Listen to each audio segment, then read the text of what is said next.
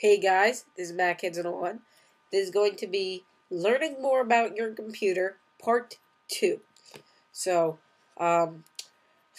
this is in fact part 2, like I just said. So, please watch part 1 before watching part 2. Also, I will have a link in the description of the video to part 1. Okay, just in case you want that. So, please enjoy the following video. Another interesting thing that you might not notice is that the bar at the top always says the current application right here. So if I open a new application, it says the application I'm on. So that's how to know which application you're actually in and which one you'll actually be quitting. So that's that keystroke. Another thing is if you have an application like Firefox open, say you just want to hide it, get it out of the way without minimizing it, so that way you don't have to go through the trouble of pressing Command M or clicking the minimize button. All you have to do is press Command H and the window hides. It doesn't show up in the minimize part of your dock, but it'll still be in your dock.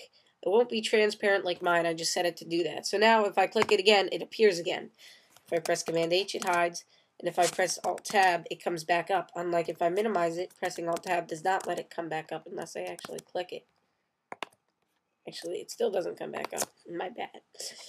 So that's that. So also, if you go on your desktop and you hold Command while dragging around an icon, if you have it set to not align your icons in a grid, it will align them as long as you're holding Command.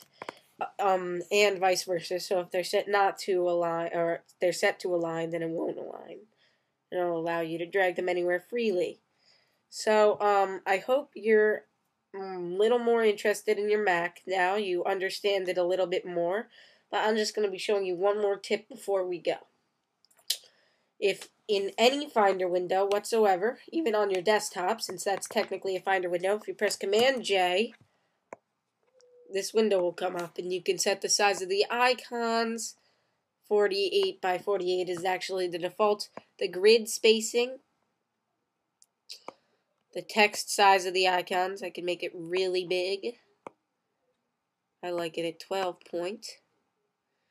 Okay, label position, you can actually move the labels to the right.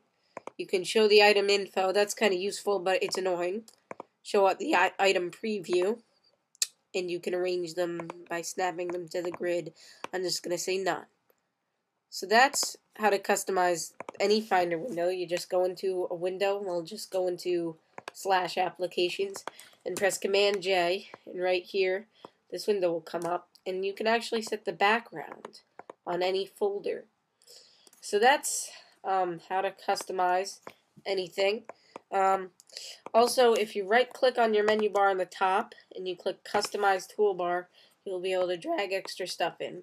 I remember back when I didn't really know what I was doing, I kind of did that. Another thing is that all your applications really should be in the Applications folder, so if you've downloaded an application and it's on your desktop, and it's not a link, just drag it to your Applications folder.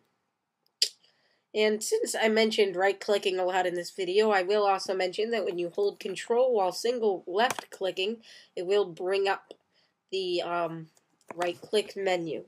So that's how to right-click on the Mac with a one-key mouse. So that is how to get a little smoother with your Mac by using keystrokes, by knowing how the file system is set up, and really just, I hope you got a little better understanding of how your computer works exactly.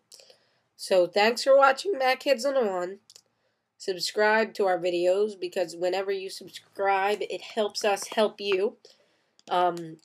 So thanks for watching, and goodbye.